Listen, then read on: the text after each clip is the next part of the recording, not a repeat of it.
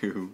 Hey everyone, it's Rob Foster from Trainers on Site, and I'm here with my Toronto personal trainer, Anna. Say what's up, Anna. What's up? Anna's my girl in Toronto, and she's going to actually talk to us a little bit. Anna, how'd you get started in the fitness industry? Well, I've been a personal trainer in Toronto for over 10 years now, and I've actually always been involved in sport. As a kid, I was the kid with the ball in my hand, whistle around my neck, real big tomboy. And in university, I played soccer and ran track and field as well.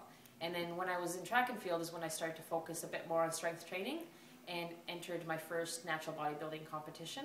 So I did that for several years. Opened up a shop with my husband. It was a pro shop beside a gym, so I focused a bit more on nutrition during that time. And that was like supplements too for sales, right? Supplements, protein shakes, clothing.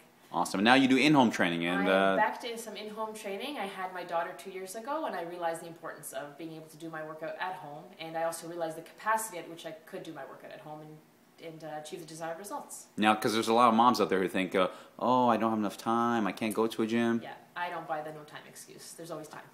Awesome. Well, thanks very much, Anna. Hi, I'm Anna, and I'm a trainer on site.